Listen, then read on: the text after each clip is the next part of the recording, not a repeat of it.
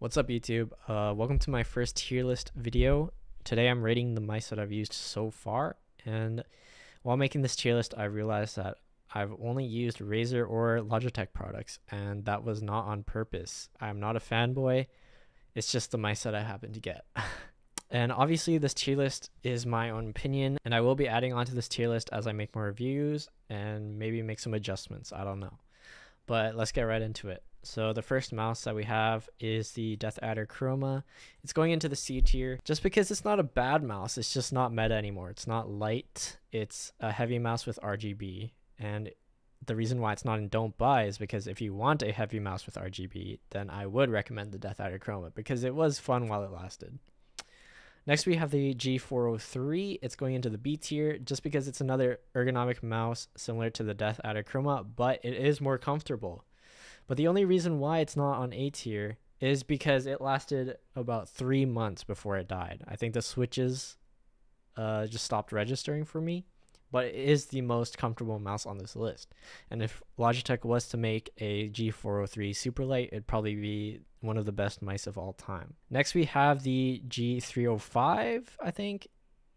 This is going into the don't buy tier because I don't know why everyone buys this mouse as like their first gaming mouse, and I think it just leaves a bad impression. Like they think it's so good, but it's actually it's not. It's just not. It's heavy, the switches feel mushy, and it's just not a good mouse.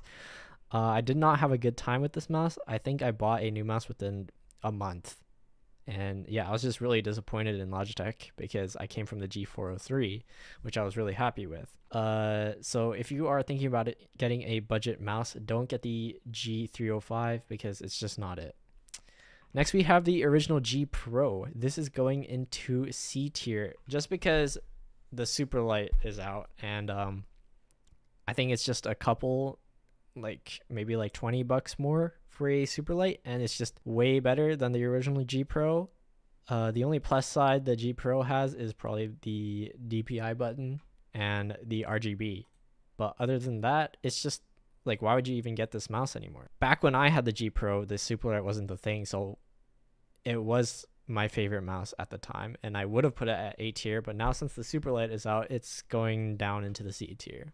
Next, we have the Razer Orochi V2, and this mouse is the first mouse going into my seal of approval just because it is one of my favorite mice of all time for the price. It's like $80 or something, and the switches are so, like, they feel better than the Superlight 2 switches, and the side buttons as well are so much better than the Superlight 2 switches. The only problem with this mouse is that it uses a battery for charging, but honestly, it's not even that big of a deal because you just put in a new battery and it's good for like the next 3 weeks. If Razer was to make a Razer Orochi Pro with this same shape and like the same everything and just charging inside a battery, like it'd probably be one of the best mice of all time. I thought I was gonna hate the egg shape when I ordered this mouse, but no, it was the opposite. It's probably one of my favorite shapes of all time, and it just feels so good to have in your hand. Obviously, if you have bigger hands, it might not feel as good. I think I have pretty average sized hands, but I feel like everyone just needs to try out this mouse. Like, it's so underrated just because it's a mouse that uses a battery. People automatically think it's not going to be good. And just because it's cheap as well, people think it's not going to be good, but it's probably one of my favorite mice of all time. And if I was to be stranded on an island and I had $80 to spend, I would probably buy this mouse right here.